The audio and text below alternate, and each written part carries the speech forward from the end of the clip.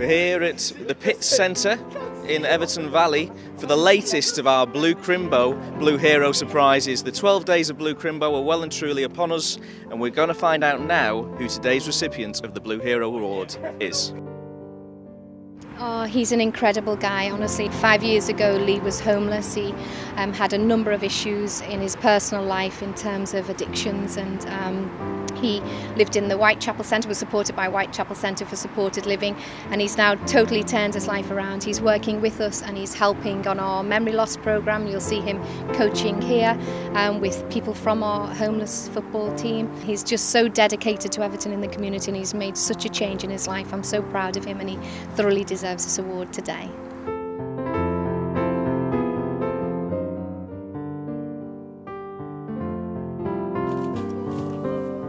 He hasn't got a clue, has he? No.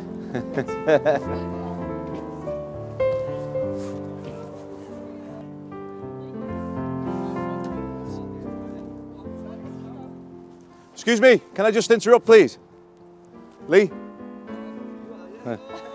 Pleased to meet you, Dave Unsworth. Yeah, no, pleased to meet you. Pleased to meet you as well, I brought Denise and all the Under-21 lads in, and we'd like to present you with this award and a few goodies as well for all the great work that you've been doing, all your volunteer work, and we'd just like to say thank you for everything you've done.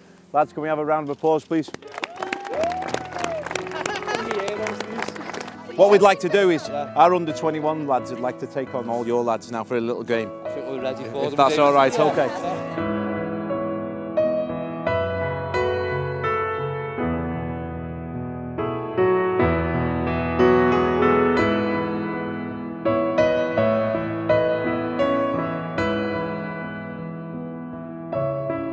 It was a complete surprise. I was totally shocked, to be honest. Flabbergasted, I think is the word.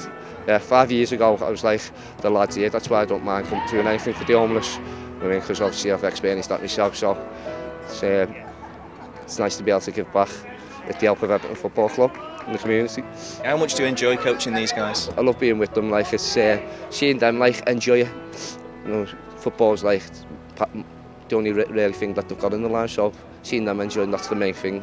What he's been through and you know how he's come out of the other end of the tunnel, it's just testimony to himself of, you know, the hard work and desire that he's shown, and to come down here today and you know, to have a kick around with all the guys, it's just tremendous. You know, it's a great experience for us as well as the people here. Some of the lads live local, so it's nice for them to come out in their own area and back to how it used to be. He's living with his partner now. They've got a house. You know, things are really looking up for Lee.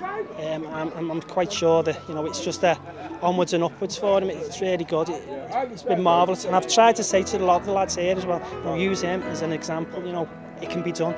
You know, it's not beyond your means. After meeting Uns and the lads, Lee wanted to show us just how hard things have been for him. So he showed us where he used to sleep. Sometimes you just lie anywhere and just fall asleep anyway. But if you've had a few drinks or whatever, but it's mainly comfortable, like say the grass or somewhere with a bit of space. So some nights you're lucky to be alive. If you fall asleep, you're lucky to wake up really. So these are not the type of days that you want to be spending the whole night on the streets. I said earlier on to someone, it's like sometimes I have to pinch myself, you know, like where my life was like 6 years ago to where it is today. Like living homeless 6 years ago, where I've got got a life beyond my wildest dreams at the minute. From sleeping rough, he's now turned his life around, and he's focusing his efforts on making things better for young people going through the same ordeal that he did. Well done, Lee Johnson, and keep an eye out on Everton TV for the next recipient of a Blue Hero Award.